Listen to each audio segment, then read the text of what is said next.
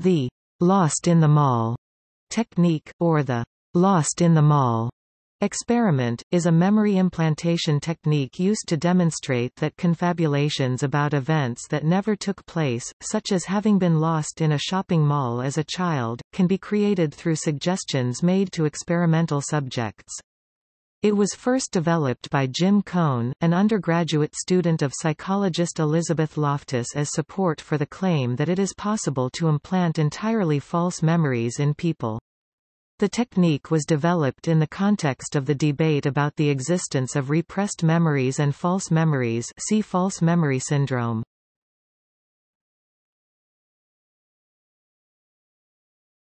Topic: Study methodology. A lost in the mall experiment is a memory implantation technique used to demonstrate that confabulations about events that never took place, such as having been lost in a shopping mall as a child. It can be created through suggestions made to experimental subjects. It was first developed by Jim Cohn, an undergraduate student of psychologist Elizabeth Loftus at the University of Washington, as support for the claim that it is possible to implant entirely false memories in people. It was developed in the context of a debate about the existence of repressed memories and false memories. See false memory syndrome. Cohn designed the first Lost in the Mall experiment as an extra credit assignment for a course in cognitive psychology. The professor, Loftus, invited her students to design and execute an experiment implanting false memories in subjects. Cohn enlisted his mother, sister and brother as subjects. He assembled booklets containing 4 short narratives describing childhood events, and instructed them to try to remember as much as possible about each of the 4 events, and to write down those details over the course of 6 days. Unbeknownst to the participants, one of the narratives was false. It described Cohn's brother getting lost in a shopping mall at around the age of 5, then being rescued by an elderly person and reunited with his family. During the experiment, Cohn's brother unwittingly invented several additional details of the false narrative. At the conclusion of the experiment, during a tape-recorded debriefing, when told that one of the narratives was false, Cohn's brother could not identify which one was false and expressed disbelief when told. Cohn later refined the study methodology for his senior thesis, in collaboration with Loftus and graduate student Jacqueline Pickrell. In their experiment, they adapted the methods Cohn had used on his brother in a formal study with 24 participants, 25% of whom reported remembering the false event. The memory for the false event was usually reported to be less clear than the true events, and people generally used more words to describe the true events than the false events.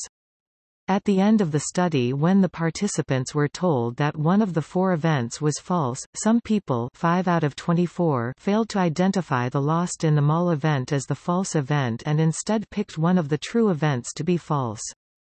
Loftus calls this study existence proof for the phenomenon of false memory creation and suggests that the false memory is formed as a result of the suggested event, being lost in a mall, being incorporated into already existing memories of going to the mall. With the passage of time, it becomes harder for people to differentiate between what actually happened and what was imagined, and they make memory errors. The Lost in the Mall experiment has been replicated and extended with different ages of subjects.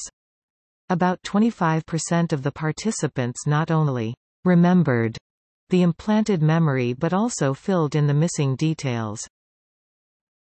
Topic: criticism of methodology and conclusions. The Lost in the Mall technique is generally accepted as a memory implantation study that is useful for investigating the effect of suggestions on memory.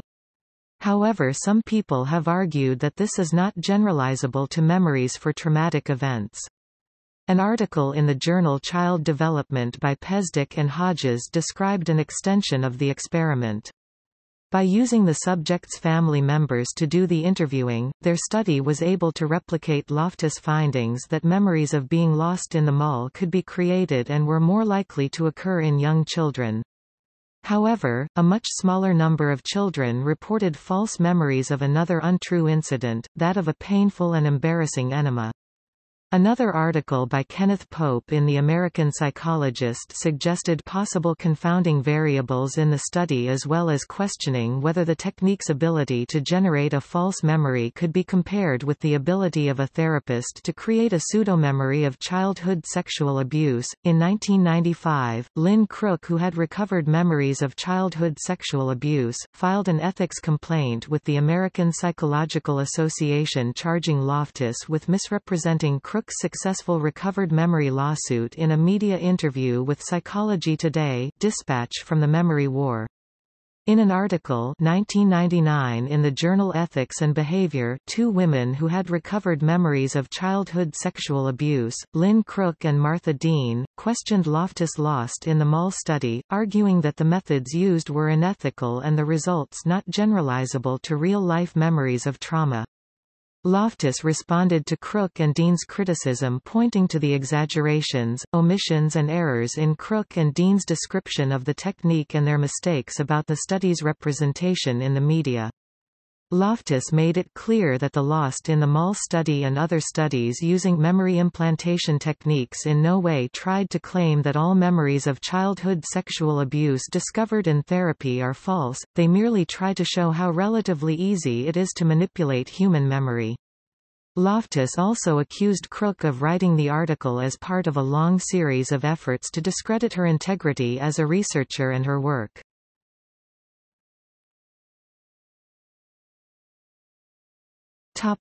See also: memory conformity, memory implantation, misinformation effect. Footnotes